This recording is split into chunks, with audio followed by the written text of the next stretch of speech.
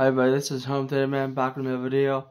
Today I want to talk to you guys about is how to properly set your Panasonic Blu-ray player settings, guys.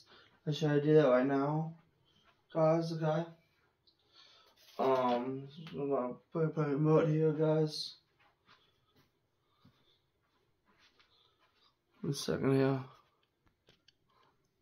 Okay, guys. So I made a mistake here a while back ago when I did my Panasonic Blu-ray player settings. That's one of some other people's settings. You don't want to do. You don't want to just follow people's settings. You'll try out settings on your own. Is what I realized, guys. Let's just go to before my Blu-ray player was set to. I was having my Panasonic Blu-ray player wasn't upconverting HDR at all. After I turned my one setting to 444, you don't want it on 444. I'll show you what I'm talking about, guys, in just a second. So you'll go to display settings. You want to keep resolution on 4K, have 4K 60 output. Want all these on. If you have a Samsung Q9C TV or up, you want these HDR 10 Plus on. Then the big thing is what I changed to is you do not want your TV to be on YCBCR 444 because it'll mess up your HDR.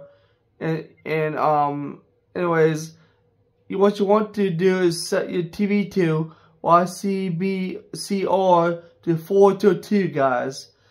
That will get you to that's the same picture. That is the same picture quality as 444, guys. Again, 422 is the same picture quality as 444, guys. But one is not HDR, and the other one is HDR. So one is dynamic range compression output. What that means is your Panasonic Blu-ray player is not upconverting HDR properly with the Blu-rays. When you set your Blu-ray player on 4 YC222, that's what you probably want it on, guys. Deep color output you want on 12-bit. You want the rest of these settings set. HDR BD2020 auto and stuff like that. Because also another thing what I want to talk to you guys about as well is when you have this set to this setting 444, what it will do is it'll completely lock out your tone mapping, guys, and you can't set your tone mapping at all, guys. And you don't want that. You want to be able to set your active and static tone mapping. So you want Y22. You want on YCBCR 422, guys. That's the setting you want on. It's the same setting as this setting, but this has better HDR, a little bit better HDR. This is the HDR setting, guys. This is the upconversion. It's the upscale to HDR. It's not. It moves on actually a native. Not actually getting the proper HDR setting. We have it set to 444. You want to output it in 422, guys. You read the instructions on the bottom. So select 422 automatically will parameterize the bit depths of the content. So that's all you want it on, guys. That's what I realized.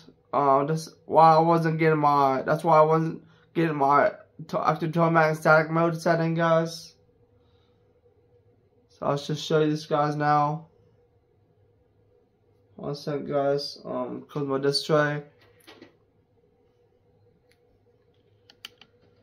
I'll show you in a second. I'm getting HDR, guys. The same color. It's the same. 422 is the same. 422 is the same color. The same color depths as 444, guys. There's no difference in between those two. So one is not. The 444. Except the 444. You're not getting HDR with that.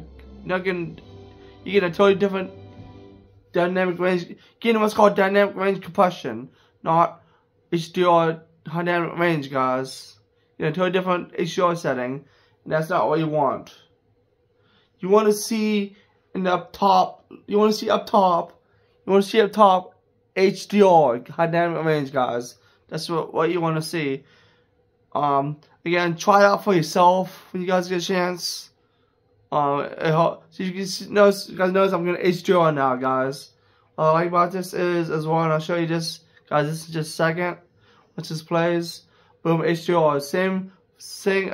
My picture has not changed at all since I switched it to 422, guys. Same picture quality and everything. So you get HDR with this. This allows you to get HDR, whereas setting 444 does not allow you to get HDR.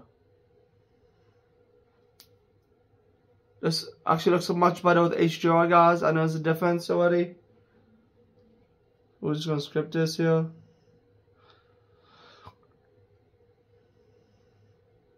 I'm just gonna show you this, guys, real quick. Skip this.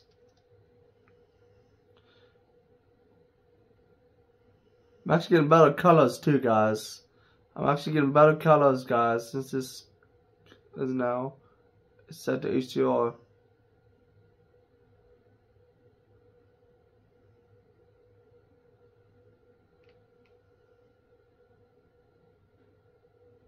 So I'll show you guys in a second. We wanted a good for the video. Sure, they'll get out just. So I'll show you guys this video here.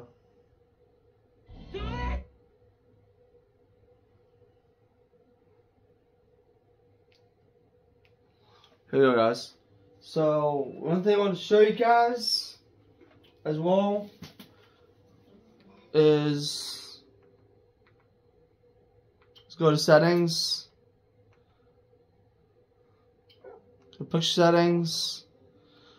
I have it on 50, brightness up to 50, contrast 50, color 25, apply color source, picture quality off, logo dimming high. You can leave it off, logo dim if you want. Actually like I set to high, looks better high. And static mode. You notice I got static and active tone mapping now, guys. This is what was locked. This is the active and static tone mapper was grayed out, guys. So you want to keep it on static for best HDR settings, accurate picture settings. You guys notice that auto HDR remastering is now unlocked. You don't want to use that, guys. Auto HDR remastering. So now I got a much better picture. Now if you notice, guys, you're in the right picture setting, 2084, guys. Boom, 2084. 4 hours and 1886, and you don't want to be BT 1886. You want to be 2084, guys, for picture quality settings. So that's what you want, guys. USMC retired. He is the best there is. His last assignment went wrong. Put an unfriendly territory on a loadout and left us expendable. Opposing force sent an attack helicopter and 100-man. So I have my shadow detail up to high. Actually, I'm gonna keep it down low. Bonus report says he inflicted 70% casualties. The rest fled. The agency asset that I'll keep shadow detail down, guys. From the face of the earth 2 weeks after. Let's see here. They never laid it at Bopley's feet. I have this on 3. I like it on 3. No. I like it on 0, guys. So this is my settings, guys. I like it. So 422 is the same thing as 444, guys. Put it on 422 so that way you get, put it on 422 so we still get the HDR, guys. That's all I realized. So just want to show you guys that settings. Some people don't know what to do when their belief system collapses. Again, you're not gonna miss out if you set your Panasonic Blu-ray player setting to 422. That's the proper way to set it, actually, guys. Is 422 and not 444. Some people will put a lot of people will tell you to set it to 444, but you want to actually set it on 422, guys. So that way you get HDR to high dynamic range. Otherwise, you're getting a high dynamic range compression output, and that's not HDR, guys. So it's a totally different setting. It's hard to explain what that is. I did more research on that, but just want to show you guys this. Hope you guys like subscribe to my channel. Leave a comment down below what your thoughts are. I'm 30 minutes over now. Have a good day, guys. Take care.